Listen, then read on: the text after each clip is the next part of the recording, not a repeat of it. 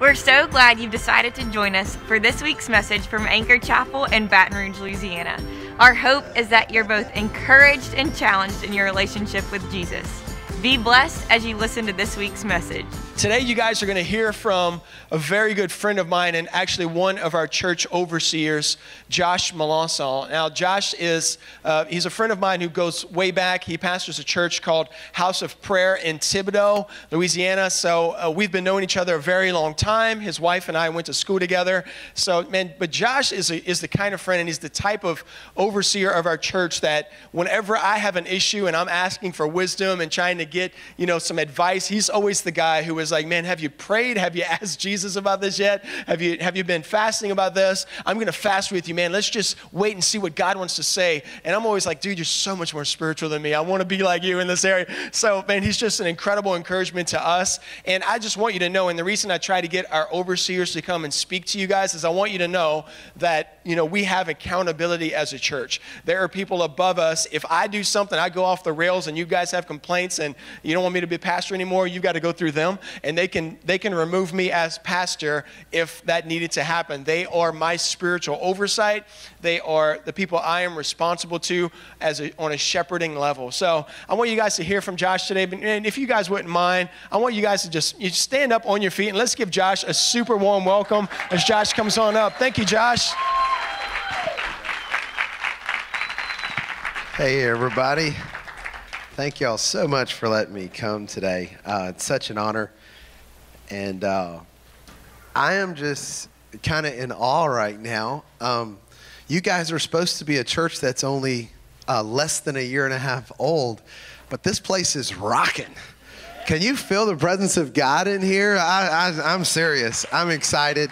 I'm super pumped. I knew when Pastor Josh and Brooke decided that they would plant a church, I didn't wonder if they were going to be successful. I began to imagine just how successful they would be. And I am so proud of Pastor Josh and Brooke. And I think we ought to show them some love for being great leaders, phenomenal pastor. And y'all, Brooke doesn't sing, she sings. You know the difference? That's the difference right there. Some people sing, and this worship team is phenomenal. I don't know everybody on the worship team, but they were on point, and I want to show some love for them as well. Phenomenal, guys. I'm not going through a bunch of, before I talk preliminaries, like this is fresh and awesome for me because Keisha and I, my beautiful bride over there, wave your hand, sweetheart, my sidekick, my ride or die. I don't know what that means, but the young people say that. And it's probably like bad or something. I don't know. I have no idea.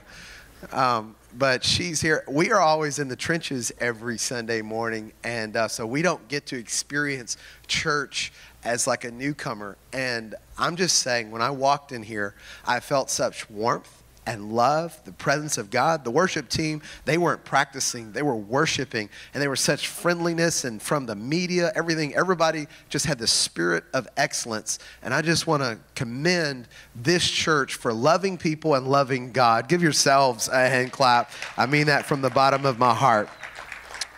I need to take care of something before I start talking today, and I do believe God has sent me here, and I'm so honored to be one of the overseers. What that means for me is that I try to cover you guys spiritually.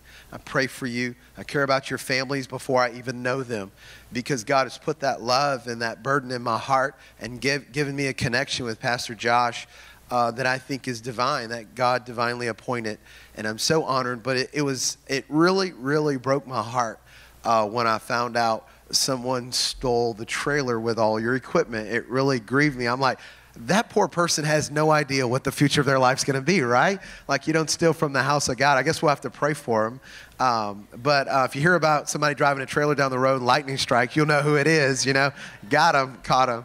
But don't even have to do an interview. It's the one with the streak on the side of their head.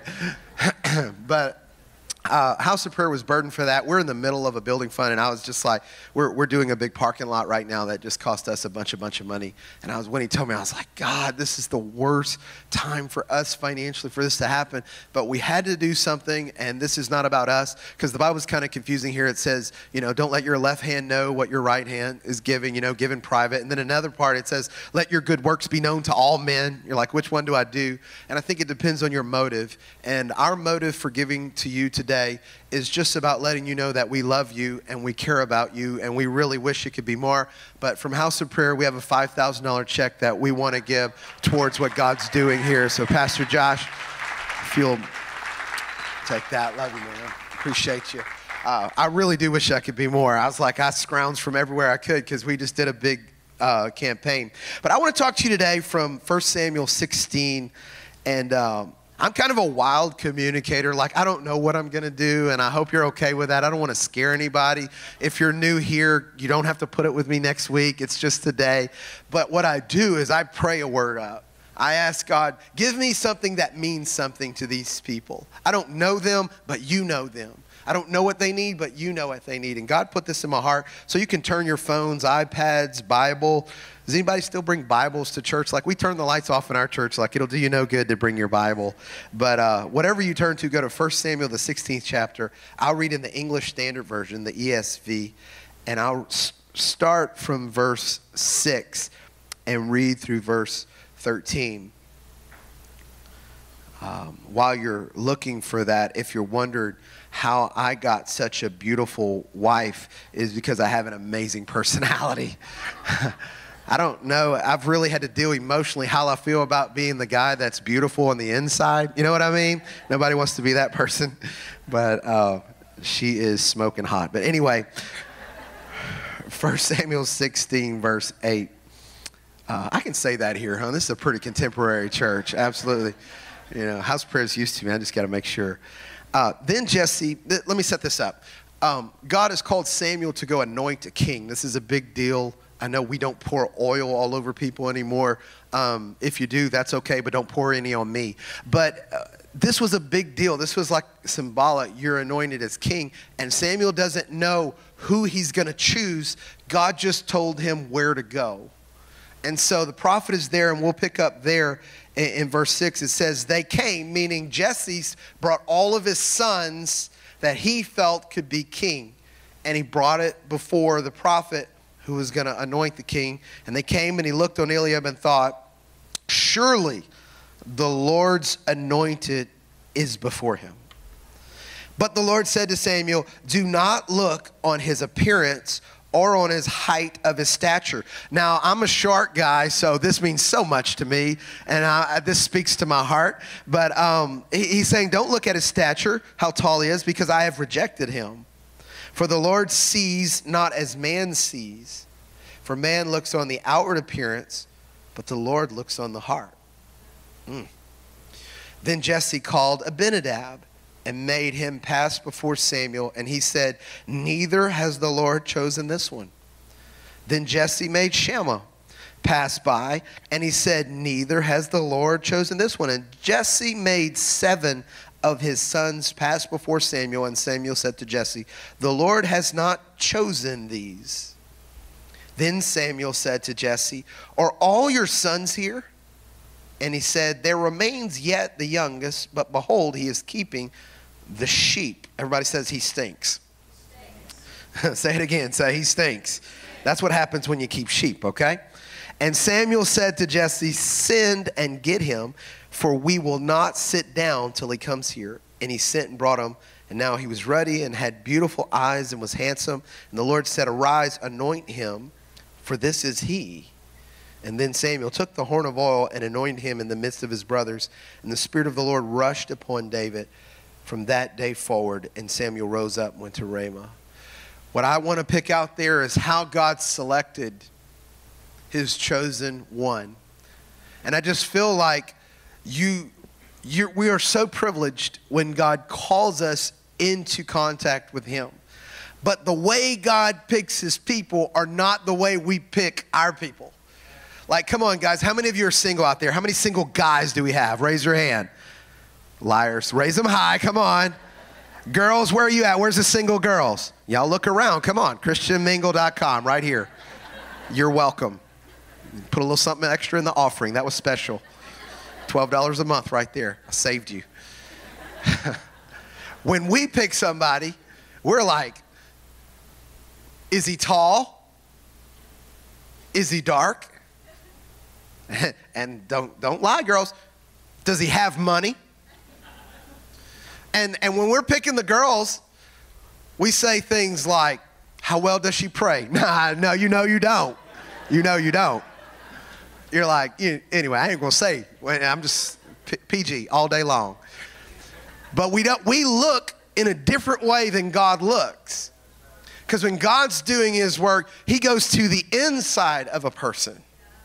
And that's how he picks them. When he decides they're going to do something special for him and they're going to be special to him, he looks at the heart, not the outside. I heard a quote that is really messing with me. I read it on God's favorite social media, which is Facebook. If you believe that, you believe anything. But it said, it is so important that we have more in the warehouse than we do in the showroom. I think it's so important that we have more going on with our private relationships with God than what we display on a Sunday. And so if we could just stand to our feet one more time, and I want to get going and pray and ask God. I want to preach on this simple subject, no longer nobodies. It's probably not good English, but I'm from Thibodaux. I get a free pass. But no longer nobodies. Some of you are here today and you have a special call of God. And even if this is the first time you've ever come into church, God could be reaching for you. And you're like, me? Just like David. He had no idea he was about to be anointed king. I mean, he had probably just taken care of a sheep or something along those lines. He had no idea God was transitioning his life into royalty. And God's calling some of you today. And you're going from obscurity to spiritual notoriety, where God is calling you out, and it's going to have a special touch on you today. And if you let God, would you bow your heads and pray with me? Father, I pray for strength today. I pray that you open up the hearts of your people to hear your voice. And God, if there's somebody in this room who doesn't know you, that today would be the day where they realize you called them out. That they didn't just show up today. They didn't just accidentally check out a church, but you drew them here because nobody can come to you unless you draw them. And Lord, that there be a special encounter of God today.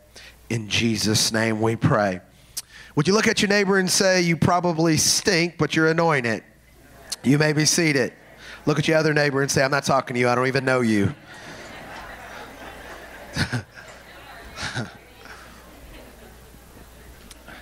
Get used to this because this is just getting started, okay? I know that God calls people and he calls them for specific reasons, but one of the things before God calls somebody is we have to deal with some things. He has to deal with us. And if you look at verse 1 in 1 Samuel 16, we see a dilemma here where there's a previous leader who is leading in a bad way and God's calling a new leader, but Samuel is grieving the process. He's not liking that Saul didn't work out, because one of the greatest struggles you're going to have in your life in going forward into your destiny is dealing with your past. Anybody have a past? Everybody alligator arm me. I get it. You don't want to go above the shoulder when you're confessing. I get it. But all of us have a past, even if you were raised in church. How many church brats like me? You were raised in church. Okay. Half of you, less than half of you. When you're a church brat, you even need a higher level of salvation. Because you did all your stuff when you were supposed to be saved. You know what I'm talking about? Come on, where's my church brats at? Yeah, that's them. You can point at them. Beware of them. They needed a higher level of salvation. But no matter what, that past is the hard thing to get over. And a lot of times what will happen is when God calls us into something scary, the first thing we do is we look back at our past.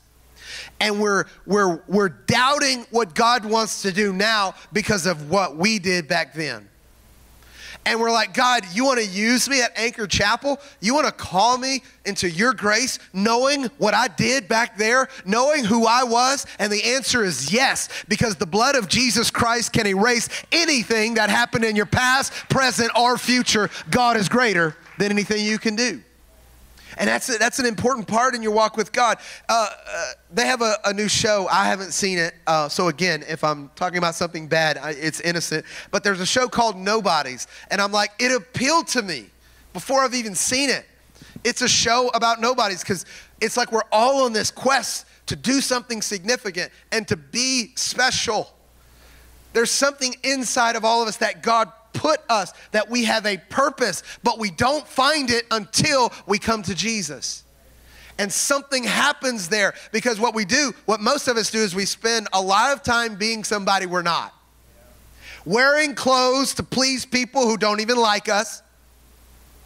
Taking jobs to impress people who don't even care about us. And we do it. We get in these large car payments so that we're not embarrassed. You want to talk about embarrassing? Embarrassing was when I was dating my wife and I had a vehicle that pulled around snowball trucks. That's right.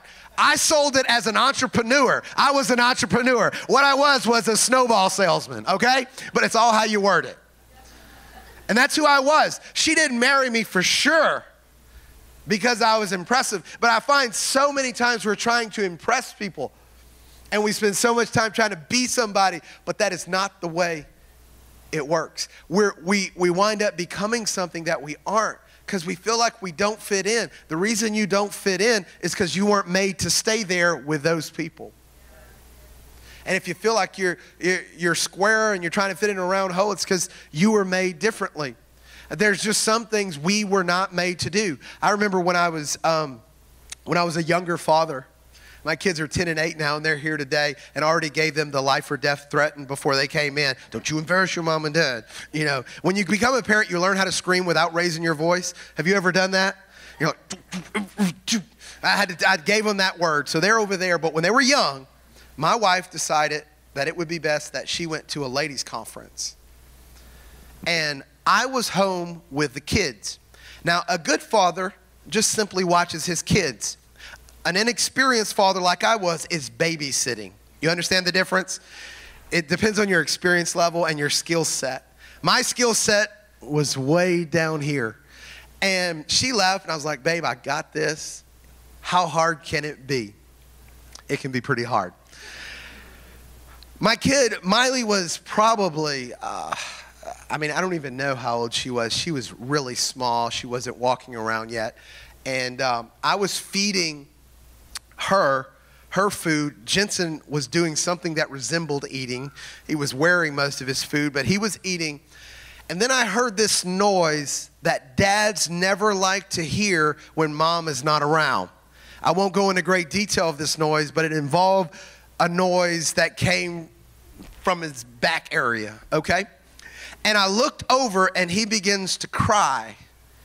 And what I realized was that Jensen had gone to the bathroom on himself, but it had been with such powerful anointing that it shot up his back. And when I looked at his back, it looked like somebody had painted guacamole. I do not have a strong stomach when it comes to this kind of stuff. I didn't even want to change the diapers anyway. I was trying, is there like a 3-day diaper or anything? I was already trying to get out of that. And now I've got guacamole, fantastic, all over his back. So I'm freaking out. I'm like, oh no. And Keisha's not there to put it on her because normally I would just say, here's your son. And I can't do that because she's not there. And so I grab him. I'm like, Miley's hungry.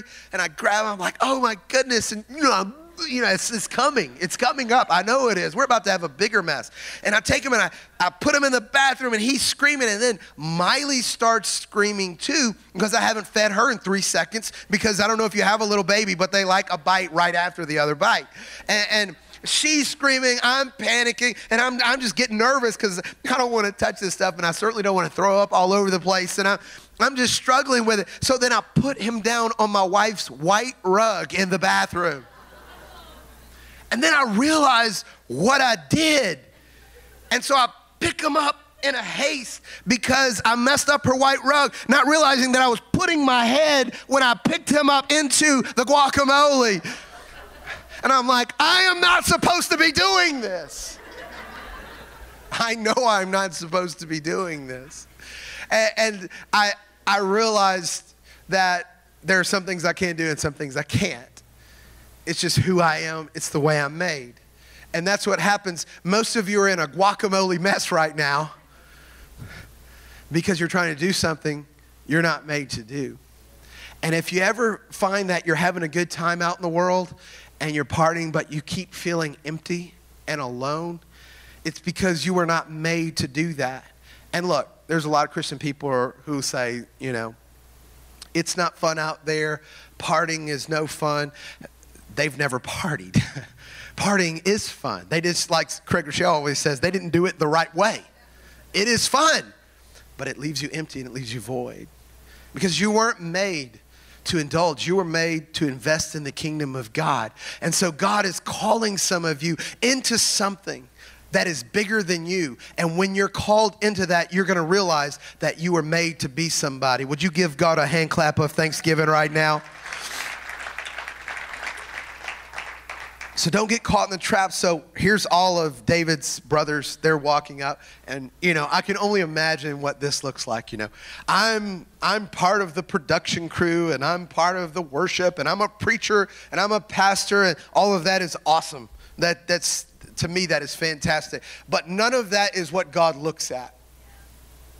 Because they're all showing what they're doing. And a lot of times we think we are qualified or unqualified by the external factors. But the external factors is not what decides whether you're called.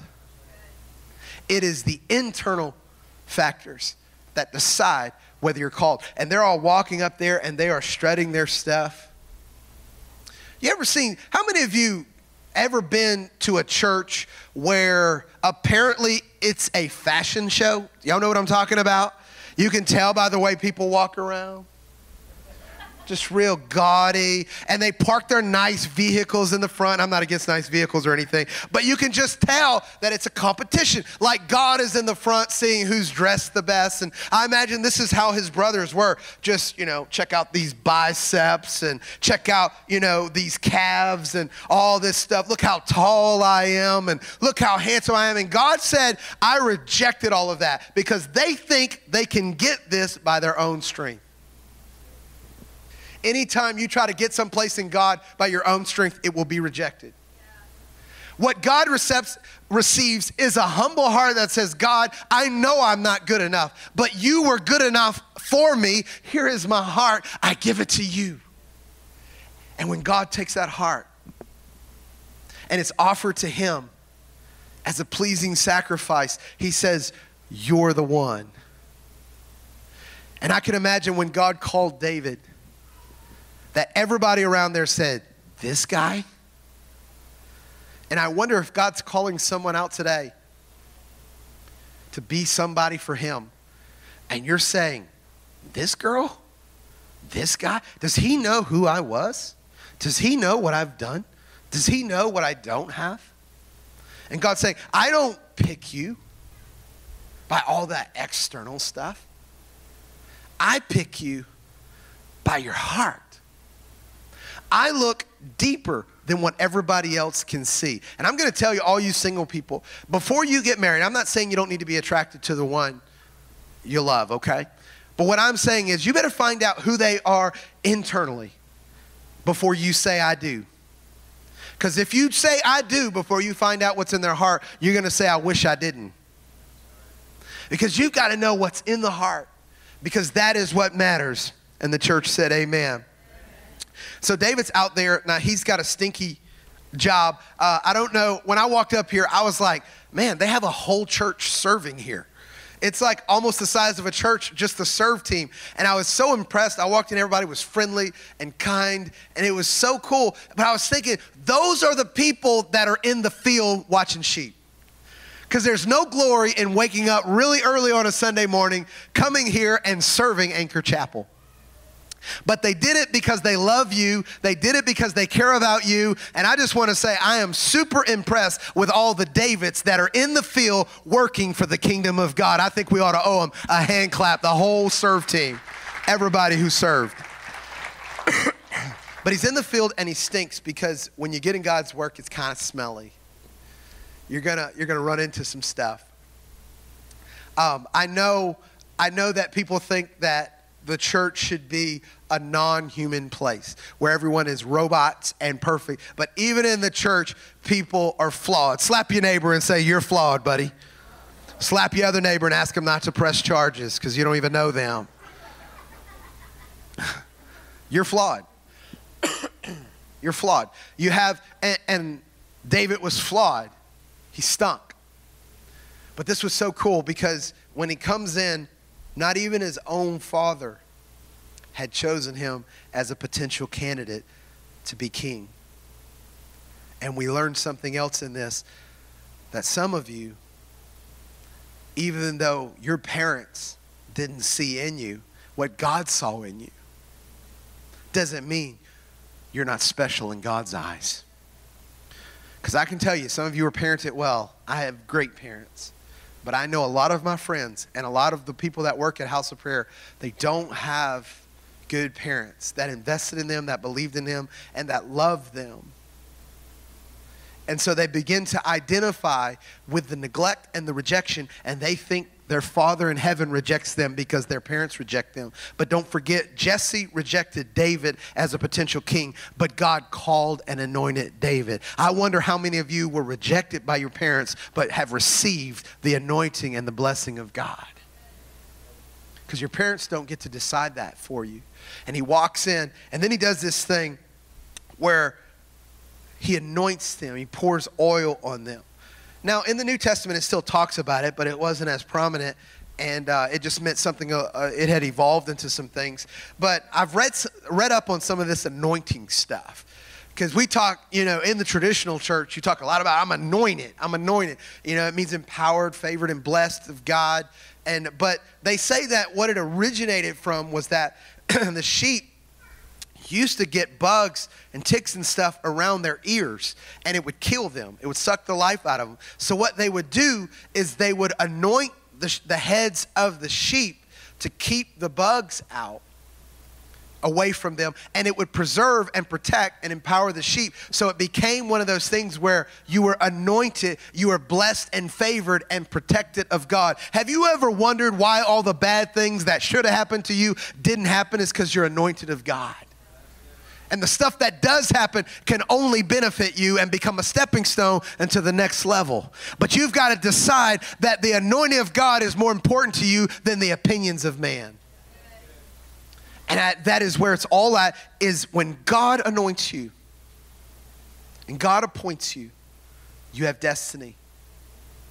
And there's somebody's heart here today, and God sent me here to talk to you, where you feel insignificant, but it's like something is in you and you can't explain it, that there's something more for you, that God's calling you into something a little deeper.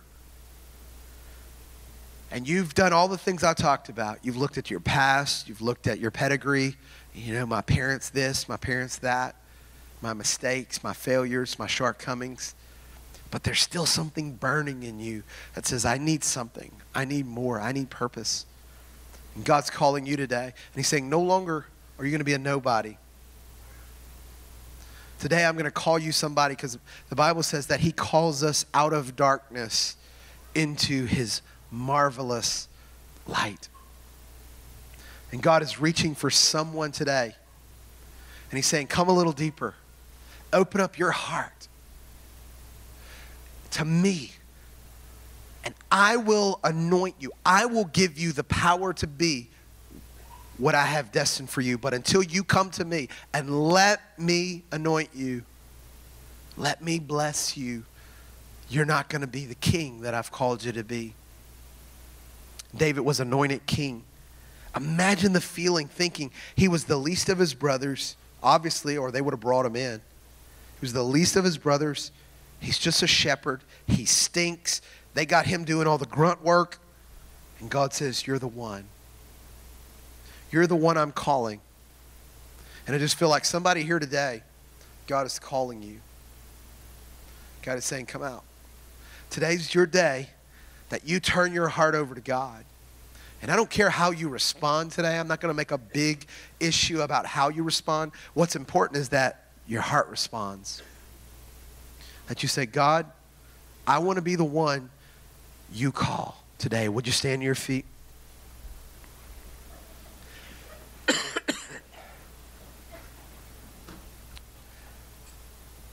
I pastor, I don't know what you call a large church. We're approaching that 1,000 number. It's a small town, but God has blessed us tremendously. I didn't grow up doing ministry. I played the drums in our church till I was 21. I always tell people the reason why they let me play the drums is because they could put me in a cage. Horrified of public speaking, horrified. In college, I took speech class like towards my senior year because I was so afraid to speak in front of people. Nothing about me said I was supposed to be a pastor and a communicator. I didn't know who I was. I had no idea. I grew up behind a church in a trailer that used to be Sunday school rooms. Y'all familiar with that term? And it was Sunday school rooms. And now I had to live there because my parents were giving their life to do a work for God. And I wanted nothing to do with ministry. Nothing. I didn't want any part of it. Nothing about it appealed to me. My favorite line was, when I'm 18, I'm out of here. It never happened. When I was a senior in college, God began to deal with me. And it began to make sense of everything that I thought was wrong with me and everything I was afraid of, he started building. Long story short, I gave my heart truly to God out of my own desires and started pursuing helping people. I didn't start out wanting to preach or pastor or any of that. I would start to preach in coffee shops, like Bible studies and stuff, and people would make fun of me that would come in the coffee shops and my parents' living room. And I was trying to do everything I could to do something for God. I didn't know who I was, but God called me out. And I just feel like God's calling somebody here today to come to him. Would you bow your heads and close your eyes? I just feel like somebody needs to make a strong commitment to God. And you say, I don't know how. You don't have to know how. You just have to be willing. David didn't know how to be king. He just knew God was calling him. And I feel like God's calling some of you here today, and he's grabbing for that heart. And he wants to know if you're in. If you're in, he's in. He'll help you do what you can't do on your own. The question is, will you respond? Because today is your day. Today is the day of your salvation. If you feel like this message was for you, and God is speaking to your heart, whether you're coming to God for the first time, or whether you just feel like God's calling you deeper and you need to respond, would you just lift your right hand? Nobody looking around, every eye closed. Would you just raise your right hand? I want to pray for you real quick. You can put it down. Father, in the name of Jesus, every hand that was raised, you saw it. You see the dealing of their heart, God. We all have sin. We all fall short. We all need help, God. But if you would forgive us of our sins and let us see our calling today and be filled with your power, be filled with your strength, be filled with your love today. Lord, let somebody walk out of here anointed for destiny, appointed for destiny, called into something bigger than themselves. A heart completely yielded, even though there's struggles in their life. God, bless Anchor Chapel. Bless the pastor. Bless the leadership. Bless this place. Give them bigger, larger meeting places, God. Expand their territories, for you have called them out. And you have said, I want you to do a work in Baton Rouge, Louisiana. Would you give God a hand clap of praise and worship? We love you, Jesus. We love you, Jesus. Thank you so much for joining us for this week's message from Anchor Chapel. If you're interested in supporting the ministry of Anchor, you can easily do so by visiting our website, anchorchapel.com. You can also follow us on social media at Anchor Chapel. God bless, and we'll see you next week.